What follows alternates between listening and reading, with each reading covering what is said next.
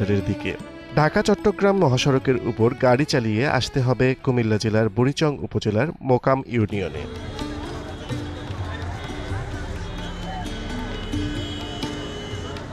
এখানে মহাসড়কের উপরেই বসে এই বাজার।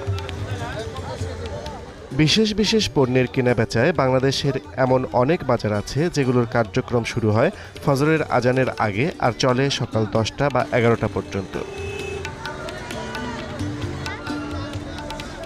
নিমসার বাজার এমনই একটি বাজার। দেশের 64টি জেলার মধ্যে এমন কোনো জেলা নেই যে জেলার সবজি এখানে আসে না বা সংশ্লিষ্ট এলাকায় যায় না। বাজারে উঠেছে এখন নানা রকমের শীতের সবজি, আর এই শীতকালীন সবজি চাষের সন্ধানে চলে এসেছি আমরা কুমিল্লা জেলায়। আজ আমরা দীপ্ত কৃষিতে আপনাদের দেখাবো শীতকালীন সবজি চাষ ও চাষিদের গল্প। এসিআই এগ্রি বিজনেস নিবেদিত দীপ্ত কৃষিতে আপনাদের সবাইকে আমন্ত্রণ জানাচ্ছি। আমি শামিমা শাওন।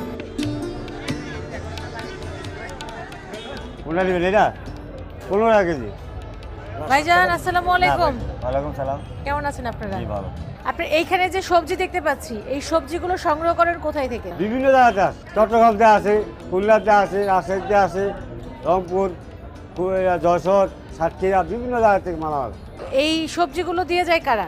পার্টির মাধ্যমে আসে, গাড়ি দিয়ে যায় আমাদের কাছে, ওইখান থেকে পার্টি আসে, ওরা কোনো কিছু আসে, আমরা বিক্রি করে ওনাদেরকে ব্যাংকের মধ্যে টাকা পাই। ব্যাপারীরা দিয়ে যায় আপনাদেরকে? ব্যাপারীদের কাছে থেকে যখন আপনি সবজিগুলো কেনেন তখন কত টাকা দরে কেনেন? আমরা কিনি না, আমরা শুধু বিক্রি করে তাদের কমিশন আমরা রাখি, আর বাকি টাকা তাদের দিয়ে দিই। এই কমিশন কত টাকা করে পান? আমরা মনে করেন 1 লাখ টাকা বিক্রি করলে 5,000 টাকা পাই। এটাতে আমরা লেবার খরচ, আমাদের খরচ, এটাতে চালাই যাই। দিনে গড়ে বেচা কেনা হয় কেমন? প্রায় 1 লাখ 1.5 লাখ, আবার কোন জায়গা কমও হয়। কত টাকা লাভ থাকে সেখানে? এভারেজ মনে করেন 3-4 হাজার টাকা থাকে। শুধুই কি মিষ্টি কুমড়ো বিক্রি করেন আপনি, নাকি অন্য অন্য শীতকালীন সবজিও বিক্রি করছেন? আমি এখন বর্তমানে আমার কাছে এখন মিষ্টি কুমড়ো আছে, অন্য সবজি নাই। দীপ্ত কৃষিকে সময় দিলেন, এর জন্য আপনাকে অনেক ধন্যবাদ। ভালো থাকবেন আপনি।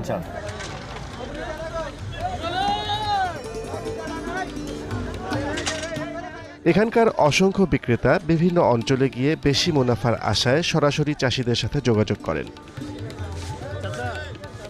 জমির ফসল উৎপাদনের পূর্বেই কৃষককে তাদের মূল্য পরিশোধ করে দেন, অথবা কখনো কখনো কৃষক স্বেচ্ছায় ঋণ হিসাবে মূল্য নিয়ে যায়।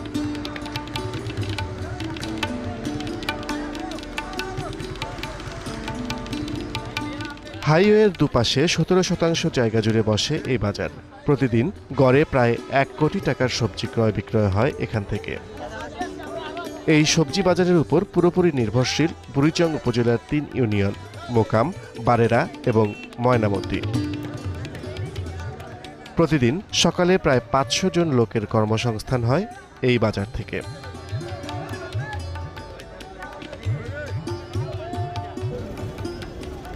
ভাই আপনি কি শসা কিনলেন? জি। আপনার নামটা কি? আমার সেলিম। কত টাকা দরে কিনলেন শসা এখান থেকে? এটা 18 টাকা 20 টাকা। বিক্রি করবেন কোথায়? কুমিল্লা কালিয়াজুরি। আপনি যখন এখান থেকে শসাগুলো নিয়ে যে বাজারে বিক্রি করবেন, কত টাকা দরে বিক্রি করবেন? এটা 25 টাকা 30 টাকা 28 টাকা দিয়ে দিন পারে কাটতে লইতো। শুধু কি শসাই কিনছেন নাকি আর অন্যান্য সবজিও কিনছেন? শসা কিনছে, আলু কিনছে, সিম কিনছে, অনেক কিছু কিনছে আরো। আপনাকে অনেক ধন্যবাদ ভাই। তবে শুধু বাইরের সবজি নয়, এই উপজেলার ময়নামতি ইউনিয়নে সবজি উৎপাদনে, বিশেষ করে সবজির চারা উৎপাদনেও বেশ খ্যাতি রয়েছে। বাজার ঘোরা শেষে আমাদের গন্তব্য এখন সেদিকেই।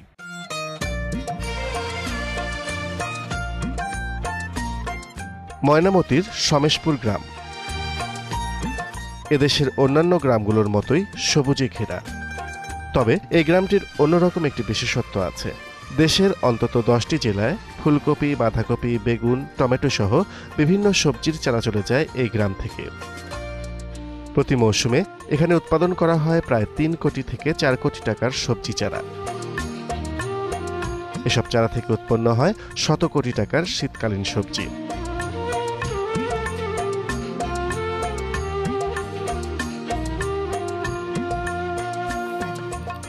ভাইজান আসসালামু আলাইকুম। ওয়ালাইকুম আসসালাম। কেমন আছেন আপনি? ভালো আছেন? হ্যাঁ ভালো আছি। আপনার এই বীজতলায় কোন কোন সবজির চারা করেছেন আপনি? কপির চারা, টমেটোর চারা, মরিচের চারা, বেগুনের চারা, এগুলো আর কি। আপনার এই বীজতলাটা কতখানি জায়গার উপর? আমার বীজতলার হলো 50 শতক জায়গার উপরে। এই জায়গাটা কি আপনি নিজের নাকি লিজ নেওয়া? নিজের। বীজতলা করার জন্য কি ধরনের জমির প্রয়োজন? উঁচু জমি লাগে, জমিটার মাটিটা দোআঁশ মাটি হলে ভালো হয় আর কি। আর জমিটা ট্রাক্টর দিয়ে প্রথমে আমরা 4-5টা চাষ দিয়া মাটিটা ভালোভাবে একটা তৈরি করে নিই আর কি। তারপরে সুন্দর করে মাটি গুঁড়া করে বীজ বপন করি।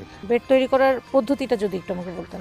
চাষের পরে মাটিটা তৈরি হয়ে গেলে এরপরে আমরা কোদাল দিয়ে টানে এমনি বিট করে ফেলি। এই ছোটো ছোটো বিট দেখেন না, এই বিট করে সেরা বিটের সমান তার ওই যে একটা দেখালেন এদিকে ধনিয়ার বিট, এটি কফির বিটও এইভাবে দেই আর কি আমরা। আপনার বীজতলায় তো সেচ দিতে হয়, তো সেচটা কিভাবে দেন? সেচটা আমরা এটা ওই যে পানির ইয়া দিয়ে আর কি, ঝর্ণা দিয়া সারার মধ্যে পানি দেওয়া লাগে। কি ধরনের কীটনাশক বা সার ব্যবহার করেন? প্রথমে আমরা জৈব সার মাটিতে ছিটিয়ে দিয়ে জমি চাষ করি, তারপরে আবার ওই যে রাসায়নিক সার যেমন টিএসপি, পটাশ, ইউরিয়া, 62 জাতীয় কীটনাশক এগুলো দিতে আর কি দানাদার। তো বপন করা থেকে একেবারে চারা গজানো পর্যন্ত কতদিন সময় নেয়? গজাইতে লাগে 3 দিন, টোটালে যায় 20-22 দিনে যায় চারাটা আমাদের বপনের উপযুক্ত হয়। এগুলো যখন আপনি বিক্রি করেন তখন কত টাকা দরে বিক্রি করেন? এটা রেট আছে অনেক সময় আপনার 500 টাকা থেকে শুরু করে 700, 800, 1000 টাকা পর্যন্ত বিক্রি হয় আর কি। 1000 চারা আপনার 500 টাকা থেকে 1000 টাকা পর্যন্ত 1000 বিক্রি হয়। লাভ লসের বিষয়টা তো থাকেই, তো সেক্ষেত্রে লাভ হলে কেমন লাভ হয়, আবার লস হলে কেন লস হয় যদি একটু বলতেন। লাভটা বলতে আমাদের যদি আপনার আবহাওয়া অনুকূলে থাকে তাহলে আমাদের সবসময় লাভই হয়। আবহাওয়ার অবস্থা খারাপ হইলে আপনার আমাদের লসের দিকে যায়, টোটালে যায় আবার এবারে শেষ পর্যন্ত বিক্রি করে যায়, তাহলে আমরা লাভ হয়ে থাকি, লসে থাকি না। বপন করা থেকে একেবারে বিক্রয় উপযোগী হওয়া পর্যন্ত কীরকম খরচ পড়ে আপনার? খরচ যায় আপনার ধরেন এরকম একটা বিডির মধ্যে 1000-1200 টাকার মতো পুঁজি যাইব, তারপর আর এটা বিক্রি হলে দেখা গেছে 2000 টাকাও বিক্রি হয়, 1500 টাকাও বিক্রি হয়, এরকম আর কি। আপনার এই বেডগুলোতে চারা বপন করার পর নিশ্চয়ই আগাছা হয়, তো আগাছা হলে পরে আপনি কিভাবে পরিষ্কার করেন?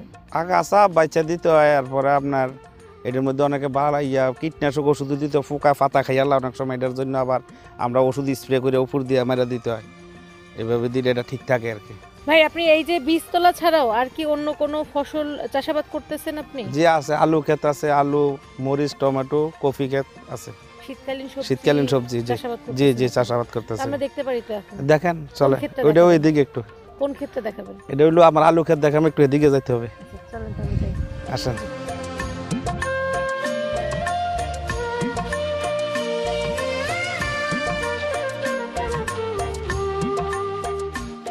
তো ভাই আপনার এই যে আলুর ক্ষেত করছেন আপনি, আলুর ক্ষেতটা কতখানি জায়গার উপর? এটা 60 শতক জায়গা প্রায়। এখানে আপনার আলুর ক্ষেতে আবার দেখতে পাচ্ছি যে আপনি ভিতরে মিষ্টি কুমড়ার গাছ রোপণ করেছেন। মিষ্টি কুমড়া লাগাইছে আলুর পাশাপাশি, আলুটা 1-1.5 মাস পরে উঠানোর পরে মিষ্টি কুমড়া গাছগুলো তখন পাইবো, এরপরে 1 মাস পরে আবার মিষ্টি কুমড়াটা চলে আসবে আর কি। আপনার এখানে তো দেখতে পাচ্ছি যে আলুর গাছগুলো বেশ বড় হয়েছে, এর বীজটা রোপণ করেছিলেন কতদিন আগে? অগ্রহায়ণ মাসের 1 তারিখ লাগাইছি আলু। আচ্ছা, এই আলুটা আবার উঠাবেন কবে? না 3 মাস লাগবে আলুটা পাকাইয়ে উঠাইতে। তাহলে আলু আর কুমড়ার ফলনটা কি একই সাথে পাবেন? মিষ্টি কুমড়াটা এখন হবে না, আলুটা উড়ানোর পরে যে মিষ্টি কুমড়াটা পরিপূর্ণ হবে, এরপর এটা বাজারজাত করতে আরো 1 মাস, আলু উড়ানোর 1 মাস পরে যে করতে হবে। ভাই আপনি আলুর বীজটা সংগ্রহ করেছেন কোথায় থেকে? আলুর বীজটা আমাদের ময়নামতি বাজারে দোকানেরা বেচে, এটা হলো আপনার বিএডিসির বীজ, আমরা বিএডিসি দিয়ে লাগাই আর কি সবসময়। এই আলু গাছের পরিচর্যাটা কিভাবে করেন? জমিতে স্বাভাবিক অন্য জমির মতো চাষ করতে হয়, জমিতে ওই জৈব সার কিছু দিতে হয়, জৈব সার বাধ্যতামূলক দিতে হয় আর কি। রাসায়নিক সার টিএসপি, পটাশ, ইউরিয়া, কীটনাশক, দানাদার ওষুধ দিয়া আমরা জমিটা তৈরি করি, করার পরে তারপরে আলুর বীজ করে আলুর বীজ এমনি কেল করে আলু লাগাই আর কি। আচ্ছা, আলুটা লাগানোর পরে 10-12 দিন পরে ধরেন একটা বুড় দিতে হইব, পানি সেচের ব্যবস্থা। এরপর ওই মাটিটা জোয়াই সারলে এরপরে ধরেন এই কূপ দিয়ে আবার এই লাস্টে একটা কেল দিয়ে দিলে মোটামুটি এটা কাজ শেষ। এরপরে আর 2টা বুড় দেওয়া লাগবে আর কি। 2টা বুড়ের পরে এই আলুটা উঠান দেবো। এই আলুটা যখন আপনি উঠাবেন, উঠানোর পরে এই আলুগুলো বিক্রি করবেন কোথায়? আমরা পাশের বাজার ময়নামতি বাজারে বিক্রি করে দিতে পারি। এই খুচরা বিক্রি করেন না পাইকারি? পাইকারি। কত টাকা দরে বিক্রি করেন? বাজার তো ধরেন সবসময় এক থাকে না, 500-400। ভাইজান আপনার এই আলুর ক্ষেতের পাশাপাশি তো অন্য ফল ফসলও করছেন। জি করছি। তো কিসের আবাদ করছেন আপনি? কফি আছে, ফুলকপি, টমেটো আছে, মরিচ আছে। এই কাছাকাছি কি কোথাও আপনার ক্ষেত আছে? ওই পাশে ফুলকপি ক্ষেত। ফুলকপি ক্ষেত? ফুলকপি এটা। চলেন তাহলে আপনার ফুলকপির ক্ষেতটাও ঘুরে দেখি।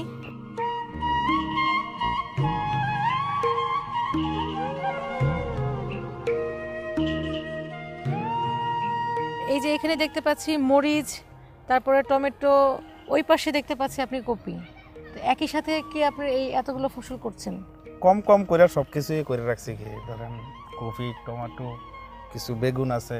আচ্ছা, তারপরে মরিচ ভ্যারাইটিস করে রাখছি একটু অল্প অল্প করে। আচ্ছা, এখানে তো অল্প অল্প দেখতে পাচ্ছি, তো এইখানকার জমিটা কতখানি আপনার? এখানে জমিটা কমে 15 শতক জায়গা এখানে।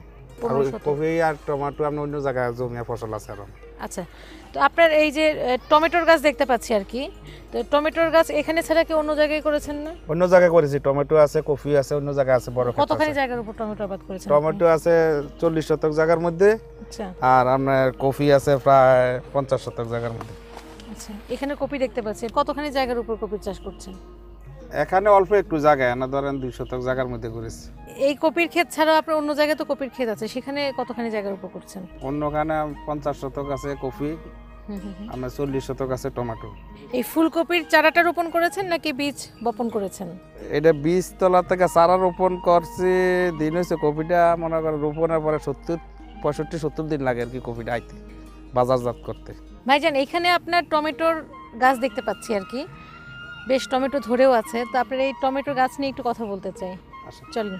গাছগুলো কতদিন আগে রোপণ করেছিলেন আপনি? 40-45 দিন আগে। 40-45 দিন আগে এরকম হবে আর কি। এগুলো তো সব আপনার নিজের বীজতলারই? যে আমার নিজের বীজতলার বীজ। ভাইজান, আপনার এই 2 শতক জমিতে মোট কতগুলো টমেটোর গাছ? 250 গাছ লাগাইছেন।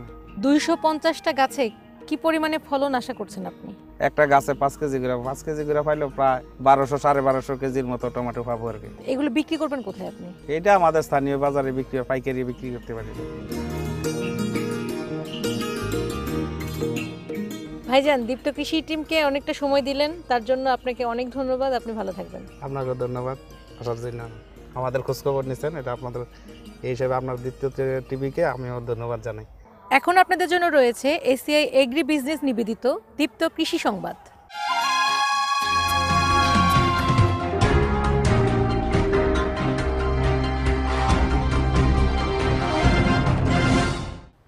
এসিআই এগ্রি বিজনেস নিবেদিত দীপ্ত কৃষি সংবাদে স্বাগত জানাচ্ছি আমি নুসরাত তরিন। শুরুতেই জানিয়ে দিচ্ছে দীপ্ত কৃষি সংবাদ শিরোনামগুলো। শেরেবাংলা কৃষি বিশ্ববিদ্যালয়ে অনুষ্ঠিত হয়ে গেল জেনেটিক রোগ ও পাঠ্যক্রম প্রণয়ন বিষয়ক সেমিনার ও পরামর্শ কর্মশালা। ভিয়েতনামে কফি উৎপাদন 20% হ্রাসের পূর্বাভাস।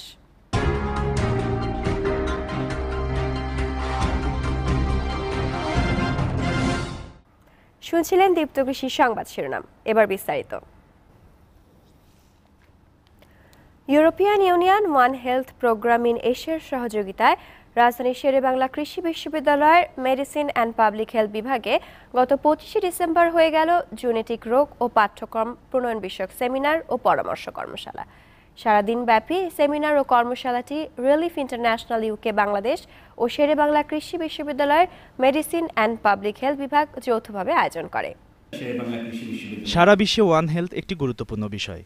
এই গুরুত্বকে সামনে রেখে বিশ্বের সাথে তাল মিলিয়ে বাংলাদেশও এখন এর উদযাপন ও বিস্তার অনেক। এছাড়া মাঠ পর্যায়ে এর জনসচেতনতা তৈরি ও উচ্চতর গবেষণার জন্য স্নাতকোত্তর পর্যায়ে জেনেটিক রোগ সংক্রান্ত পাঠ্যক্রম প্রণয়নের লক্ষ্যে KBM সাইফুল ইসলামের সঞ্চালনে এবং animal science and veterinary medicine অনুষদের ডিন অধ্যাপক ডক্টর মোহাম্মদ মোফাজ্জল হোসাইনের শুভেচ্ছা বক্তব্যের মধ্য দিয়ে সারা দিনব্যাপী শুরু হয় এই সেমিনার ও কর্মশালাটি। উদ্বোধন আমি ঘোষণা করছি। প্রধান অতিথির বক্তব্যে এর উদ্বোধক উপাচার্য অধ্যাপক ডক্টর কামাল উদ্দিন আহমেদ বলেন, যারা জেনেটিক রোগ গবেষণার 5টি প্রজেক্ট সম্ভবত করেছে, ইতিমধ্যে তাদের রিসার্চের অগ্রগতি সম্বন্ধে ওনারা জানাবেন। MS করা প্রতিটি সাবজেক্টে 10টা বিষয়ে আমরা ভাগ করেছি, প্রতিটা বিষয়ে MS করা হবে এবং যেখানে রিলেটেড সেখানে গবেষণা চলতে পারে। রিলিফ ইন্টারন্যাশনাল যদি এগিয়ে আসে, আমরা সর্বোচ্চ সহযোগিতা করব আমাদের পক্ষ থেকে, এবং আমরা এই কাজটি আরও এগিয়ে যাক সেই ধরনের সহযোগিতা অব্যাহত রাখব। এই সেমিনার ও কর্মশালাটির ফলে মানুষ এবং প্রাণী শিক্ষা প্রদানকারী সকল প্রতিষ্ঠানগুলো অদূর ভবিষ্যতে মানবদেহের রোগ সংক্রমণ প্রতিরোধ কার্যক্রম চালু করবেন বলে আশাবাদ ব্যক্ত করেন এর পৃষ্ঠপোষকবৃন্দ। এই প্রকল্পের মূল প্রতিপাদ্য বিষয় এক স্বাস্থ্য ব্যবস্থা গড়ে তোলা। এইটাকে গড়ে তোলার জন্য তারা ত্রিমুখী একটা কার্যক্রম গ্রহণ করেছে। একটা হলো ছাত্রদের মধ্যে শিক্ষা ব্যবস্থায় ওয়ান হেলথ বা এক স্বাস্থ্য কীভাবে গড়ে তোলা যায়, কারিকুলামের মধ্যে একটা পরিবর্তন, গবেষণা কার্যক্রম পরিচালনা করা। বাংলাদেশে প্রায় 8টি বিশ্ববিদ্যালয় থেকে তারা এখানে শিক্ষক মণ্ডলী এসেছেন, তারা আলোচনা করে একটা নতুন কারিকুলা তারা সৃষ্টি করবেন, যেটা জনস্বাস্থ্যের জন্য এবং আমাদের প্রাণী স্বাস্থ্যের জন্য খুবই উপকার আসবে। সারা পৃথিবীতে জেনেটিক রোগ একটি খুবই বড় ধরনের একটি জনস্বাস্থ্য সমস্যা। এবং আমরা এই প্রকল্পের মাধ্যমে চেষ্টা করছি বিশ্ববিদ্যালয় এবং সরকারের বিভিন্ন প্রতিষ্ঠানের মাধ্যমে জনসচেতনতা তৈরি করা এবং বিভিন্ন প্রতিষ্ঠানের সাথে একযোগে কাজ করা, যেন এই বিষয়টি সাধারণ জনগণের কাছে চলে যায় এবং তাদের সচেতনতা বৃদ্ধি পায়। সারাদিনব্যাপী অনুষ্ঠিতব্য এ ধরনের সেমিনার এবং কর্মশালার মাধ্যমে বাংলাদেশের জেনেটিক রোগ শিক্ষা ও গবেষণার নতুন দিগন্ত উন্মোচন করবেন বলে আশা করছেন এই কর্মশালার সঞ্চালক ও প্রোগ্রাম ইনচার্জ। আমরা সকল প্রতিনিধি এবং অংশগ্রহণকারীর কাছ থেকে মতামত নিয়ে বাংলাদেশের ভেটেরিনারি শিক্ষা এবং গবেষণার যে পাঠ্যক্রম, স্নাতকোত্তর পাঠ্যক্রম, এই পাঠ্যক্রমটাকে আমরা এই পর্যায়ে উন্নীত করতে চাই যেখান থেকে আমাদের শিক্ষার্থীরা বিশ্বের যে কোনো দেশে যে কোনো পর্যায়ে শিক্ষা বলেন বা গবেষণা বলেন যে কোনো জায়গাতেই নিজেকে খাপ খাইয়ে নিতে পারে। বিশেষ করে জুনোটিক ডিজিজ বা প্রাণীবাহিত যে রোগ সেগুলো সম্পর্কে তাদের ধারণা জ্ঞান দক্ষতা আরও বৃদ্ধি পায় এবং এখন ওয়ান হেলথ যে কথাটা সারা বিশ্বে চলছে সেই ওয়ান হেলথ অ্যাপ্রোচটাকে আরও বেশি করে আরও সুন্দরভাবে যাতে তাদের মধ্যে নিয়ে আসতে পারে, আয়ত্তে নিয়ে আসতে পারে, সে লক্ষ্যেই আসলে আমাদের আজকের এই কর্মশালা। দেশের বিভিন্ন বিশ্ববিদ্যালয় ও গবেষণা প্রতিষ্ঠানের প্রায় ৪০ জন বিশেষজ্ঞের উপস্থিতিতে এই সেমিনার এবং কর্মশালাটি সভাপতিত্ব করেন এ বিশ্ববিদ্যালয়ের পোস্ট গ্রাজুয়েট স্টাডিজ অনুষদের ডিন অধ্যাপক ডক্টর পরিমল কান্তি বিশ্বাস।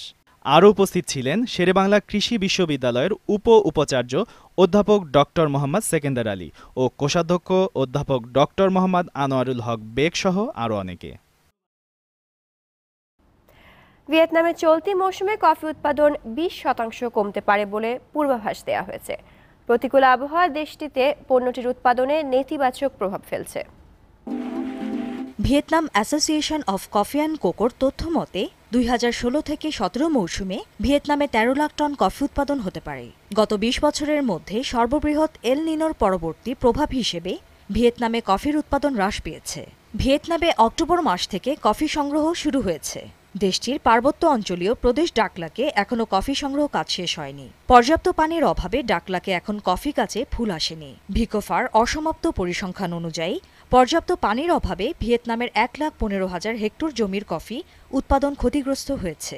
এদিকে নভেম্বরে বৃষ্টি ও বন্যাকেন্দ্রীয় পার্বত্য অঞ্চলে কফি সংগ্রহ এবং কফি বিন শুকানোর কাজ আরও কঠিন হয়ে উঠছে। প্রাণী থেকে মানবদেহে রোগ সংক্রমণ প্রতিরোধী গবেষণা প্রাণী চিকিৎসা ও মানব সেবাকে এগিয়ে নিয়ে যাবে।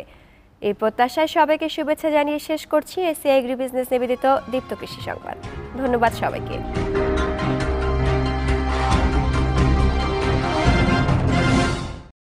কৃষি বিষয়ে যে কোনো তথ্য জানতে ও জানাতে লিখুন এই ঠিকানায়। দীপ্ত কৃষি, প্লট 7/A/গ, তেজগাঁও শিল্প এলাকা, ঢাকা 1208।